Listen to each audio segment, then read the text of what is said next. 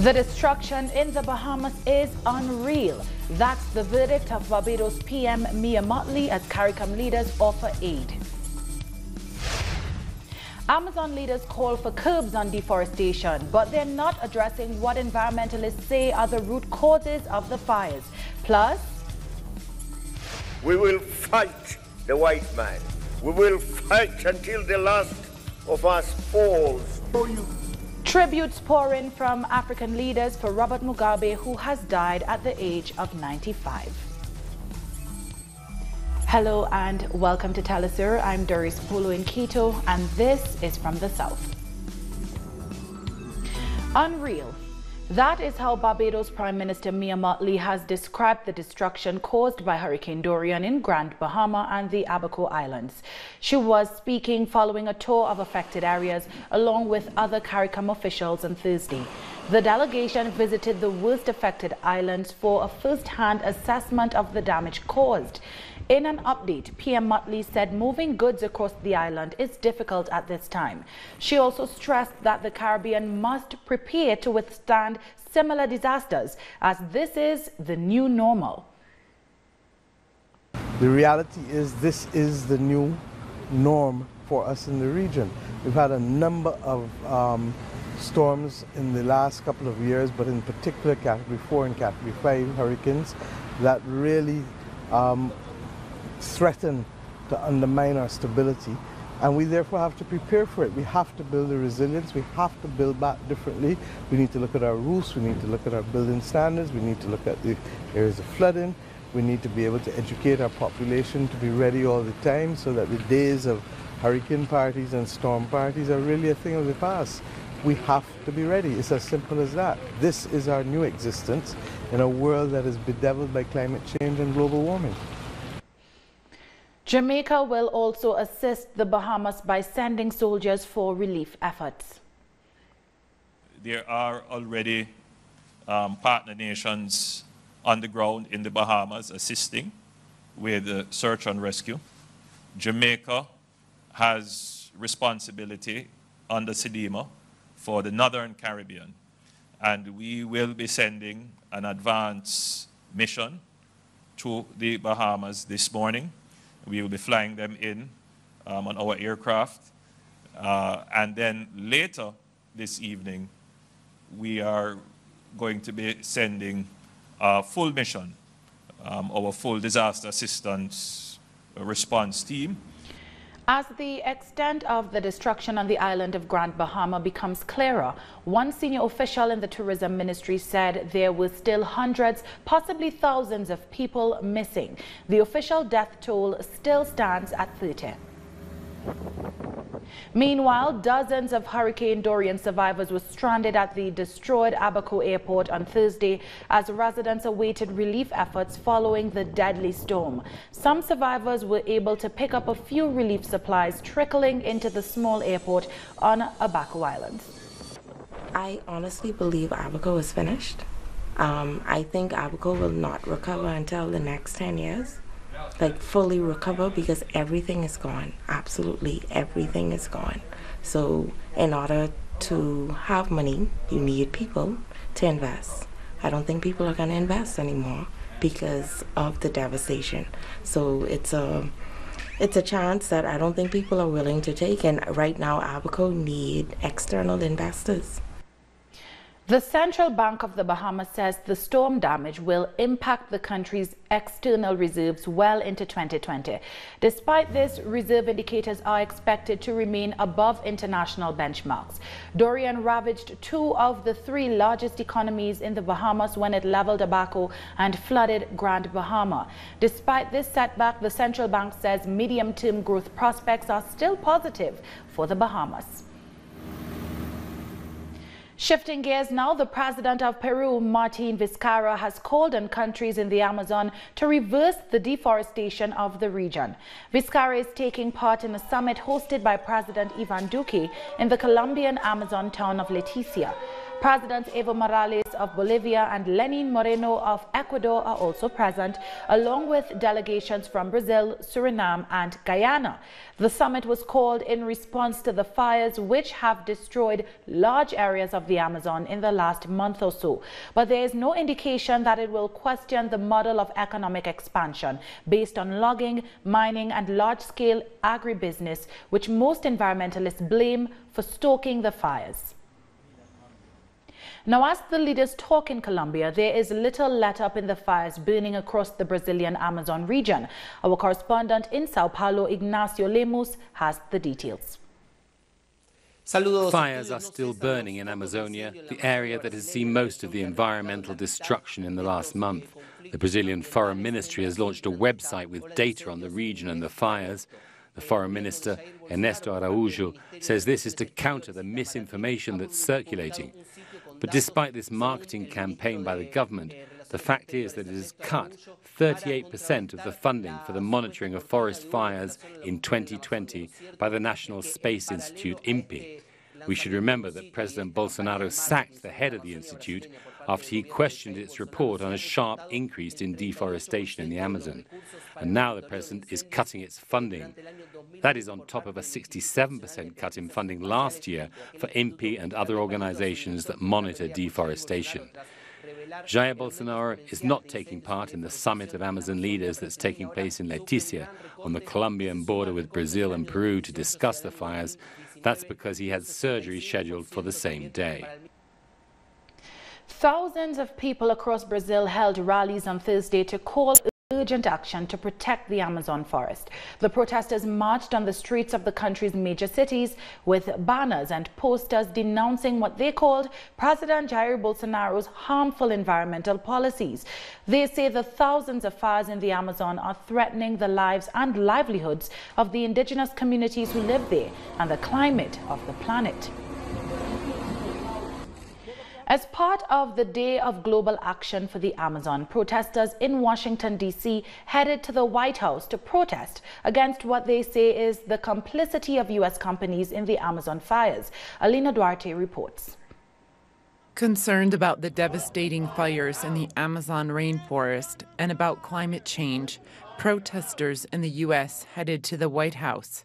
For the Amazon, for the climate. They are looking to draw attention to the responsibility the United States has over what is happening in Brazil's Amazon. The United States is greatly responsible when it comes to transnational corporations, which of course President Trump is representing. They are investing there in order to be able to extract natural resources for their profit. They say certain players are behind the fires. These fires, we know, are not accidental. They are being driven by a small handful of small, powerful agribusiness companies that are backing Bolsonaro and who are driving land clearance to expand their soy and cattle empires. Among them, companies like Cargill, which claims that it works alongside farmers, producers, retailers, and other organizations to accomplish its purpose: to feed the world in a safe, responsible, and sustainable way. But activists don't agree with this. One of the companies that we have found most closely linked to the fires, Cargill, is actually headquartered here in the same building as the Brazilian consulate, coincidentally. And so we are standing out here today to let them know that we know you are behind these fires and that the public is unwilling to buy your products that are causing the destruction of these forests. Social organizations have made a call for citizens to act beyond social media.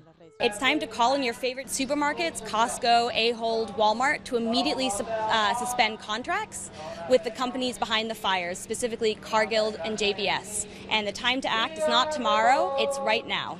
In an attempt to find a solution to the current situation in the Amazon, Congressman and son of President Jair Bolsonaro, Eduardo Bolsonaro, traveled to Washington, D.C. However, no specific agreements were reached.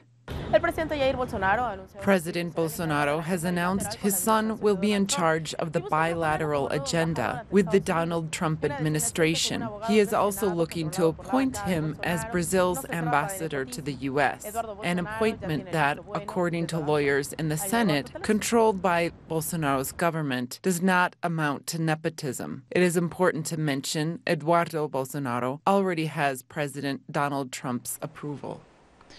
The Venezuelan president, Nicolas Maduro, has said he wants peace with Colombia, and that is why he ordered military exercises along the border. He also criticized the United States for trying to dominate Latin America. He was speaking to China Central Television. I issued an orange alert to mobilize the National Bolivarian Armed Forces for special military drills from September 10th to the 28th. Because we want neither armed conflict nor war. We want peace, and any country that is eager for peace should prepare to defend itself. The sanctions against Venezuela imposed by the Trump administration are totally unjustified. They are interventionist policies that seek regime change in the country and seek to dominate our country. It's the Monroe Doctrine of America for the Americans, but they think they are the only Americans, and that all the rest of us, the Americans of South America and Central America, the Latin Americans, should serve the interests, the business, and the power of the United States. We'll take a short break now. When we come back, Mexico boasts of slashing immigration to the U.S. by more than half. Join us again after this.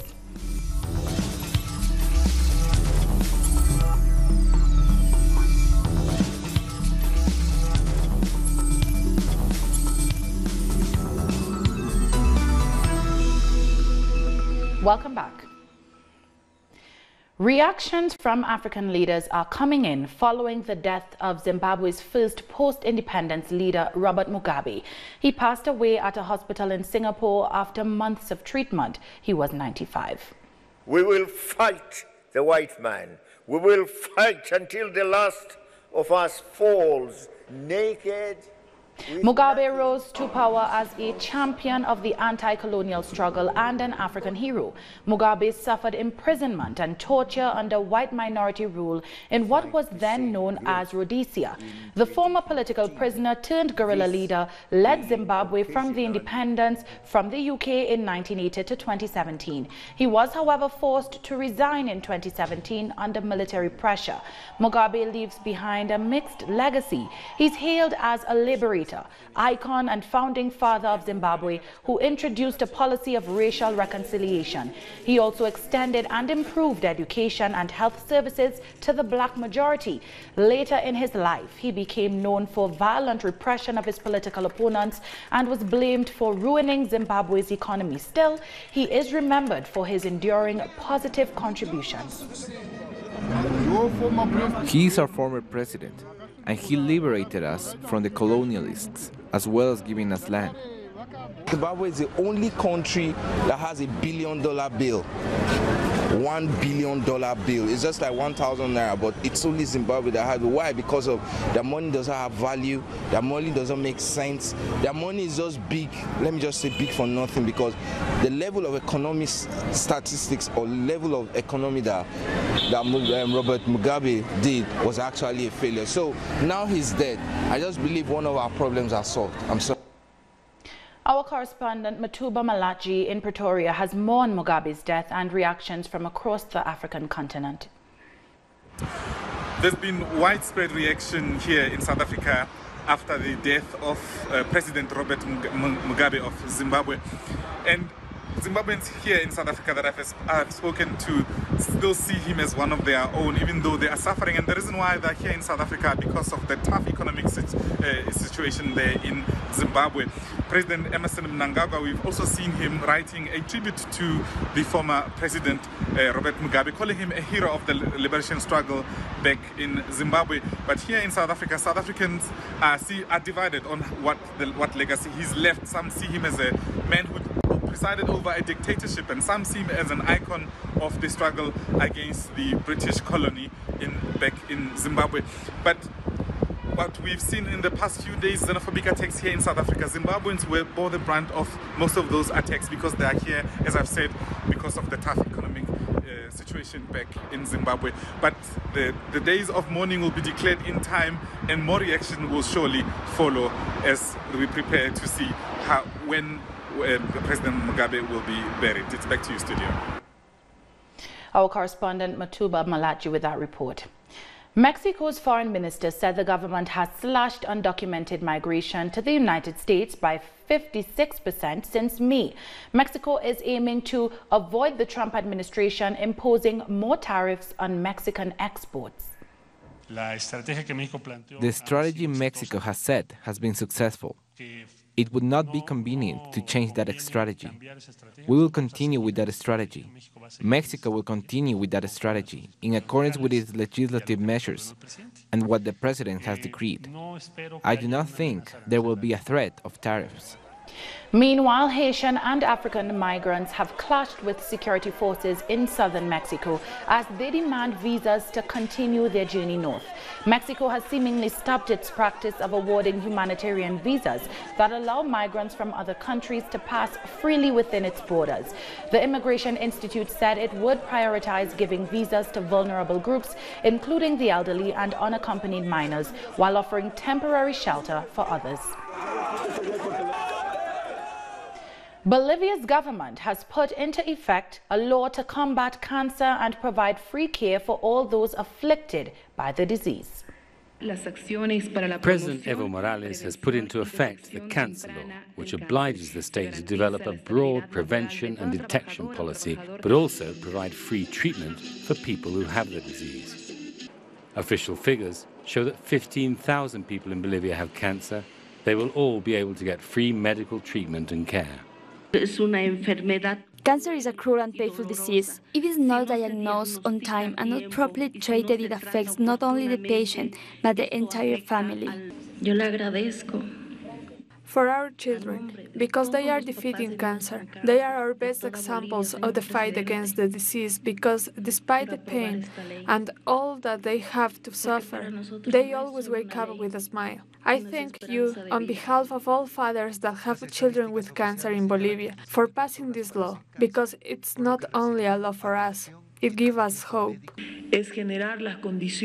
Basically, what it is that for the first time in our country, we will create conditions for the state to take responsibility of the whole process of care, early detection, diagnosis, treatment, and even in the final phases of the cancer process, palliative care.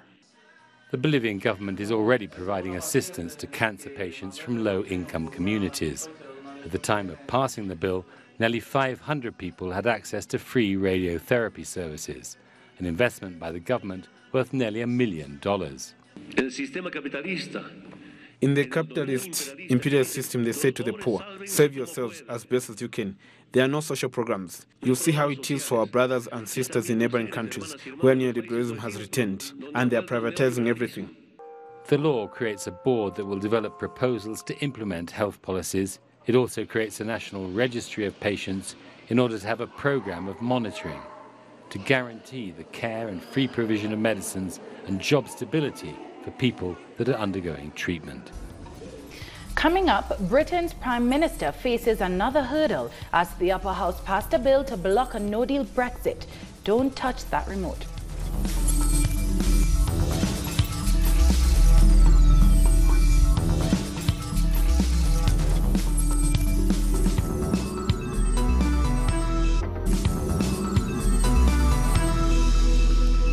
Welcome back.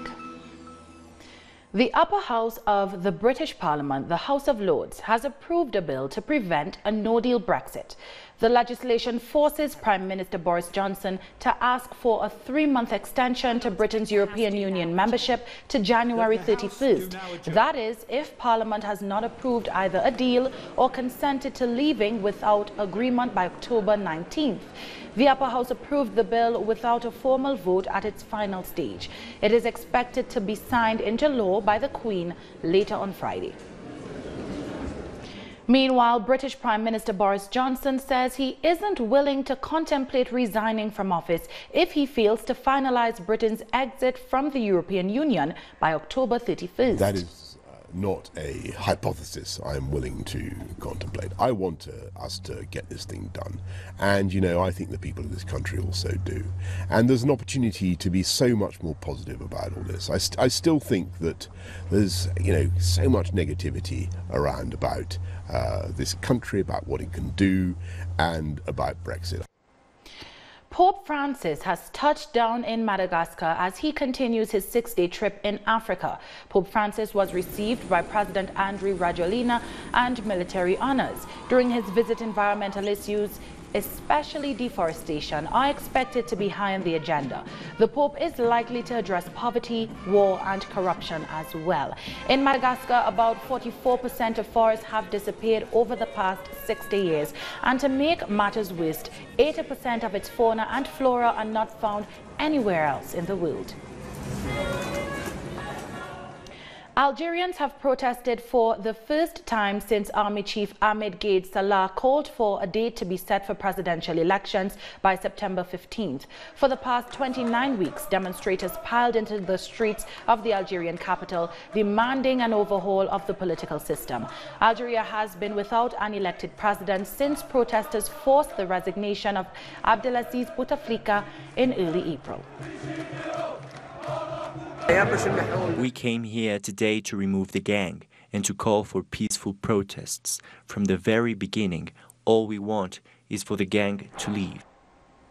A Turkish court has sentenced a prominent opposition leader to almost 10 years in prison for insulting the president and spreading terrorist propaganda. Kenan Kaftancioglu is the head of the Republican People's Party, or CHP's Istanbul branch, and one of the strongest opposition voices within the party. She will not immediately go to jail pending appeals. We now go to the Dominican Republic to learn about a demonstration by Dominican women to demand justice in cases of gender violence. Dozens of demonstrators rallied in front of the Supreme Court of Justice after the most recent femicide in the country, which has been described as a death foretold. This case reflects something that they want to deny, that in the Dominican Republic there's an epidemic of gender violence and gender inequality, an epidemic of femicide, and there's also an institutionalized system that protects and allows violence and femicides to occur, which does nothing to stop the abuse. Anibel Gonzalez is the most recent victim of gender violence at the hand of her former partner, Yasmil Oscar Fernandez. He fired several shots at her and then killed himself in San Pedro de Macorís. After she was wounded, Anibel tried to seek help. She was taken to a medical center and died hours later. He murdered her in front of the 3 girls, aged 11, 8, and 3, and then killed himself. This is the result of a mistaken policy to reach a kind of agreement. This goes against the law and all legal principles and has been echoed by the remarks of the Public Prosecutor's Office. This is what we are against. This event has caused deep distress throughout the country. The assailant had been arrested after stabbing her in 2017, but he was released from prison following an agreement reached with the Public Prosecutor's Office of San Pedro de Macorís. ¡Tienen que ir presos! ¡Corruptos! There's an environment of impunity and corruption here. You see what the justice system did? A group of persecutors and the judge. They were all complicit in releasing that man. Who knows how much money he paid to get released, to go and kill her and leave those 3 girls as orphans. We need serious public policies, starting with a reform of the school curricular to dismantle the macho mentality that makes our men believe that women are their property, and that they can hit us whenever they want. Machismo kills women. No more impunity. Not one more life. Zero tolerance for the aggressors. That's what the protesters chanted before lighting candles in memories of all victims of femicide and against the irresponsible behavior of the authorities in cases of gender violence. And with that, we've come to the end of this news brief. You can find these and many other stories on our website at telesurenglish.net. And join us on social media, Facebook, Twitter and Instagram. For Telesur English, I'm Doris Polo. Thank you for watching.